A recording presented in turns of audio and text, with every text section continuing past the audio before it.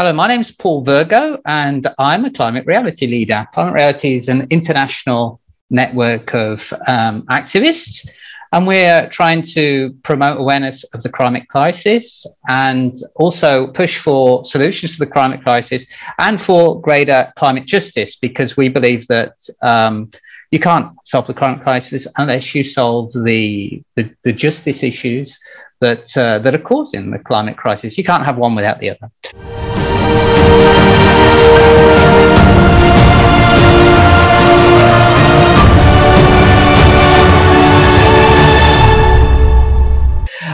We started to do a series of interviews to talk to some of our climate reality leaders, so we can show you what we're doing, how we're trying to do our bit to achieve these goals.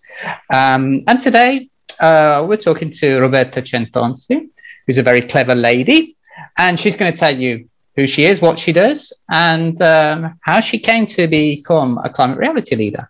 Thank you, Paul. I'm glad to be here. And yes, climate reality leadership is for me, it's really an honor to wear this green ring sometimes when we manage to be together. Not much in the last 2 years, but it's anyway very good that you mentioned all the values we actually believe in, and that the reason why we try to be active as much as we can.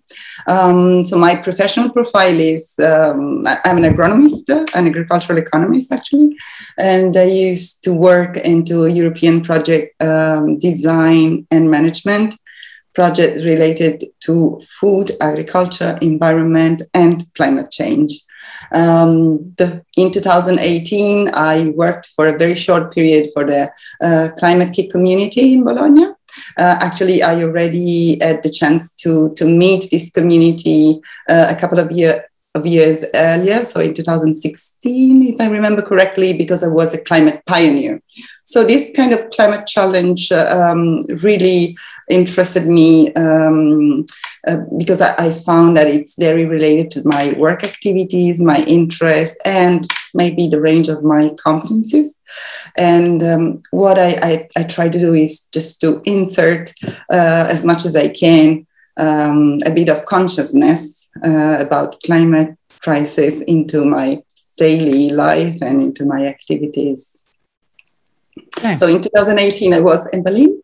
It was the first training opportunities for the European people. Well, not for the European people, but in Europe. Of course, many Europeans already had been to US. And we were trained personally by Gore. That was very impressive for me because I could notice the difference from this approach, this American US style approach in the in the venue and the sounds and the colors and all the stage, how it was prepared. But actually it was full. I mean, it was a training period, I think a couple of days or 3, I don't remember exactly, but it was full of enthusiasm, very accurate presentations, full of data, spanning all over the world. And it was also impressive for me because they really managed to produce a lot of interesting information, which you could not recall immediately, but they, of course, they give you the source to know more and more about it. So the first key point is, of course, consciousness, knowledge. Try to be more and more conscious of what is going on. And I think climate reality leadership also asks you to invent different ways to present these challenges wherever you are, whatever you do, and with in the environments that suit you best. That's it. Okay, yeah, that's very interesting. That's certainly what I found. The training was very stimulating. It really, some of the things I was aware of, but the way it was brought across helped me, touch me, and helped me realize how important it is also to communicate it and to try and make the climate crisis an issue that is not just in your head, but it's also in your heart. So give some stories about it and you know, at that level as well. we as climate reality leaders are called on to do what is called acts of leadership to help promote awareness and help promote change. Could you explain give some examples of what they are, and maybe tell us about some acts of leadership that you've done, please, Roberta? Well, I have quite an intense life, job related, family related. So what I really tried many times was to be active into the specific activities that the climate leadership, other climate leaders were proposing. So I managed to be active a few times, but not that much as I wanted to. So in the end, I think my main activities are really my daily life. So I am a mom, and I try to, to raise my kids with due consciousness and knowledge. It's not just up to me, of course, it's also up to them. But this is an attempt I always bear in my daily behavior. So I think activism is also this. And in professional life, we live in Berlin, and it's also easy not to have a car. I sold it when we moved here, which is something I really consider a huge step towards interdependency, understanding of how common goods can be used effectively when it's possible, of course, and can be shared and can be cared for, paying the ticket, for example, and not just free riding. Okay. These are just small acts that I think in Italy would really need to be thought about. Yeah, but small things. And in my job, in my daily activity, I have never tried, and it's my headache not to try and take advantage from being a climate leader. Not at all. It's the other way around. I try to, of course, fill all my day-by-day activities with these ideas, with this concept. So what I do is, first of all, try and understand the baseline. Where are we? Where are my clients or the people I meet into works context positioned in relationship with this issue? So there are projects in which the issue is climate change. For example, I was involved in projects where a group of scientists all over Europe was asked to monitor the decrease of grains production due to climate change. So the solar radiation is different. The amount of water and the distribution of water during the year is different. What else? So that the soil fertility is different due to also phenomenon related to climate change and air pollution. Okay, there it's easy because the main aim of the project is really to understand what is the impact of climate change. So the challenge for me was try and communicate this concept also to farmers, which maybe are observing the change, but they're not really aware of making the link, maybe. Yeah. Yes, exactly. So, and this is not just my personal challenge, of course, it's a challenge for the project itself, but my activity was related to stakeholders' involvement. And so finding the way to communicate and help people observing the key performance indicators, with respect to these kind of phenomenon. What else? Other projects I've been involved in are related to the food shift in Europe. One was really called Food Shift. And it's like, let's observe how the diet habits can change in Europe from meat-based diets to plant-based diet. And specifically, one of the projects was related to this food shift into the public canteens all over the northern European areas, all over the northern countries in Europe, Baltic Sea area. So, my work can be really highly related. But now working with the small municipalities, it's not that different because, for example, we work for the appreciation of old villages in the rural areas of Italy. So, okay, we have this big, fantastic city that is Rome. And then we have a lot of small places, mainly abandoned, especially when they are in the hills, So what do we do with this? How can we find these places attractive any longer? First of all, We need to know them. We need to know what is really going on. Are they really abandoned, or there is some kind of economic activity going on? And can we rely on this activity? Can we propose this activity to young people? Is digitization helping, for example, to allow people moving there and work as digital nomads, which is a concept, which we could also exploit to make the territory again lively. Yeah. But again, you go into a rural area, and then what about all the logistics you need? So sustainability and going towards a change in trends in favor of climate is not that trivial, is not that obvious. Sustainability, we were mentioning this before the interview, it's always a trade-off. Yeah. Where you need to understand what is the best solution in that place at that time, considering all the interests at stake. Okay. This is fascinating, but of course complex. And I think we need to accept that we will make mistakes. So it's not a fight, one against the other. It's just try to bear this in mind and, in our inner perspective, in order to bring it up as easy as possible, as fair as possible.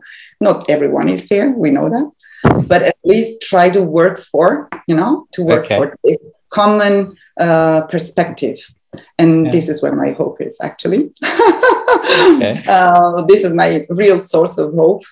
I don't know whether you agree with me. I mean, one thing that I think is that the climate solutions we implement do not have to necessarily be the same everywhere. If some parts of the world want to be sustainable in certain ways, and other parts of the world might not want to be sustainable. There's no one size fits all solution, I think. And the world is beautiful. And it's, humans have their faults, but they can be very inventive. If we could, exploit different ways of being sustainable and being in better harmony with the planet. Do you agree with that? Absolutely. Yeah. I think also we can't impose anything. Mm.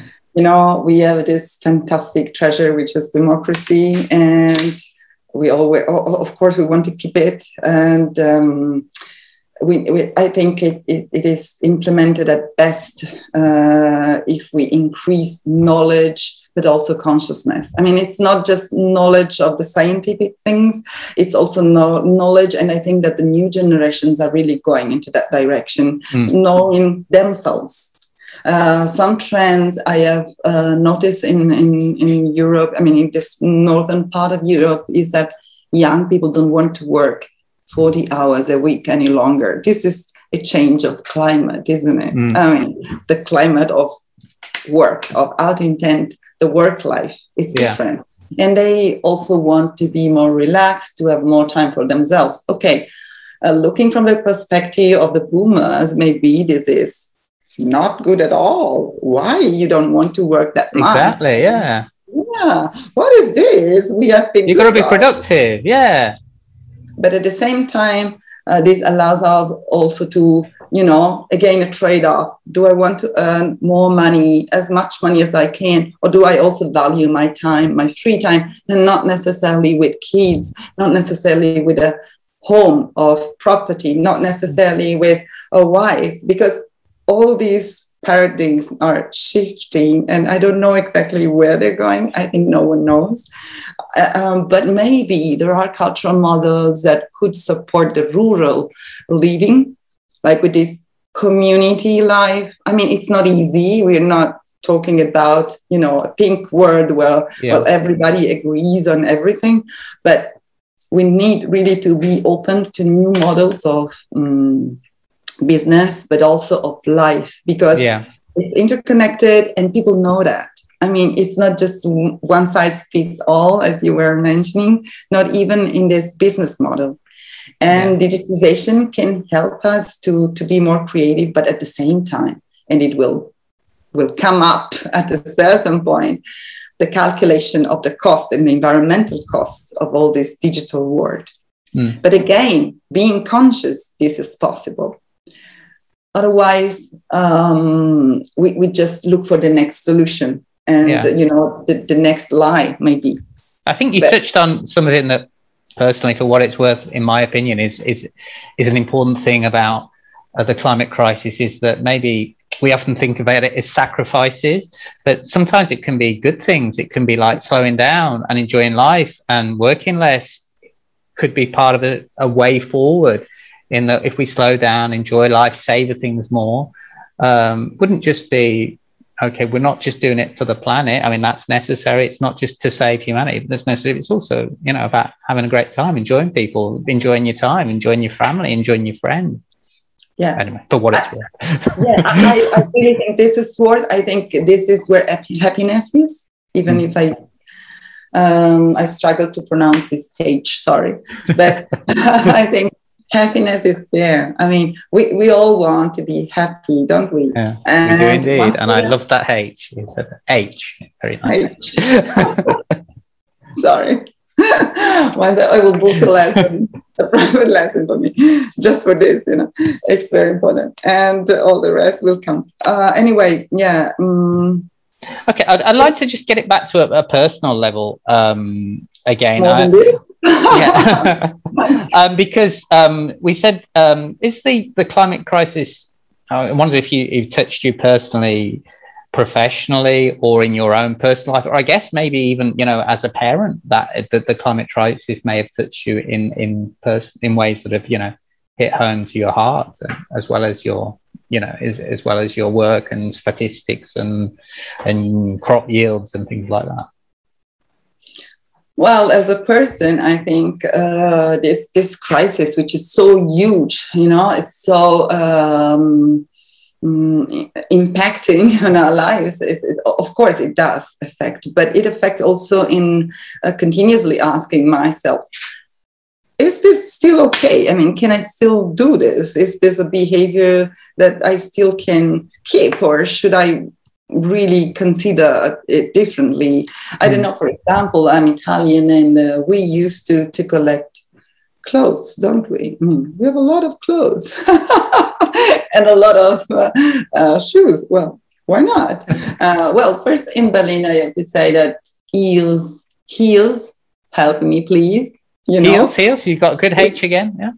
Yeah, they are actually not suitable because, again, I don't have a car any longer. So it's really, I think I cut my shoes collection off. Okay. And, but this is, to be more sustainable, not having a car. I mean, you have to do certain choices. This might be stupid or just, silly to think about this, but it's how it is. And what did I do with the other shoes? Well, part of it are, of course, in Italy, because you never know, a summer evening, it's nice. But part of them are, in the thrift market, given for free, because maybe they move a different economy. Yeah. And thrifts market are also nice places to go shopping. Yeah, I agree. And to give your staff there. It's so cheap, and it's also good, for example, if you like to bring someone there, if you see, or to buy something from there to give to someone that you see on the street that might be in need. What does it have to be with climate change? Well, I think the climate that really has to change is more here. As you were saying. So for what do we get high temperature? What is really giving us all the passion, all the emotions? What? I mean, how can we change the climate in our workspaces, in our families? What do we care for? I think it's really a boost for changing patterns that give us unhappiness. And I'm also a believer, so I think that we are meant to live for basic, simple things. Of course, it's. Our network has nothing to do with religion. But if you look at the 10 Commandments, are they called the same way in English? Yes, that's perfect. Yeah. Okay, then they're so simple, and it's just live in peace, no? And to me, they are not they're not meant to prevent us for doing things which we may desire to do, but it's more trying to do things which are really rooted in our nature, in the way we could find happiness.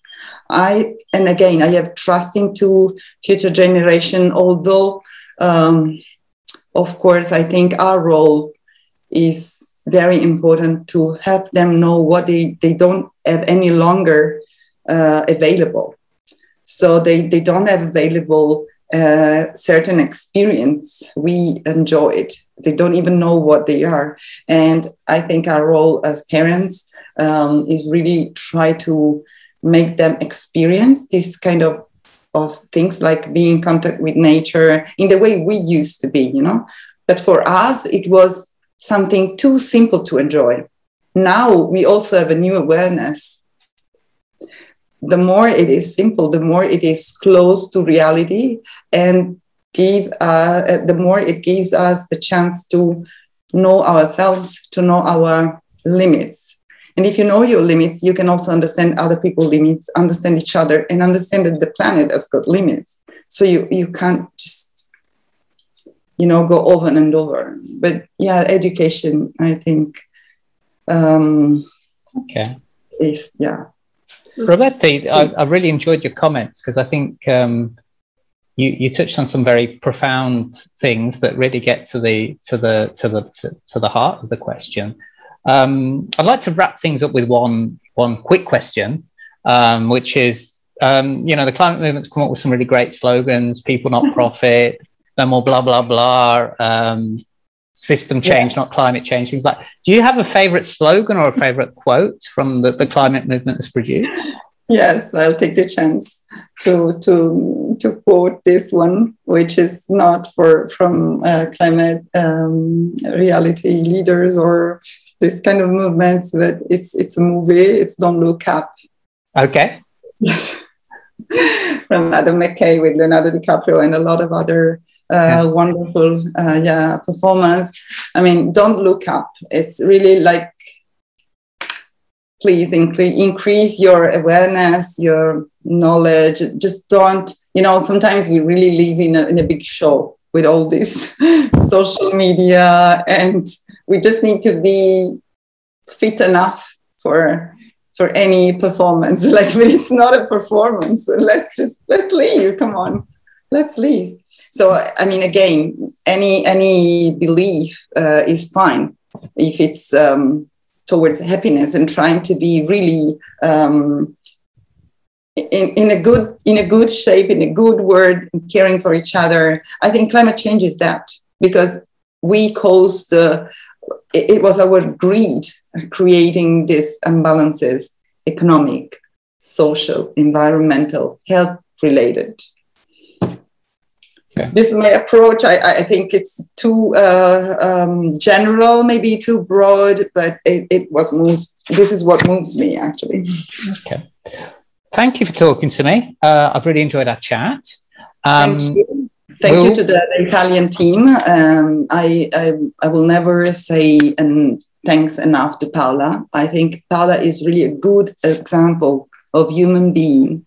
Team Italy leader, Dr. Paola Fiore. Yes. Yes, Dr. Paola Fiore. I think she is a great example of human being, able to, welcome everyone, appreciate any contribution, value any experience, from the youngest to the oldest.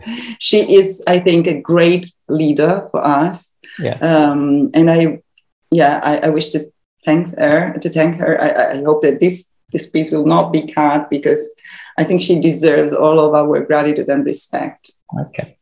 And I would like to echo those statements. I think Paola is fantastic too.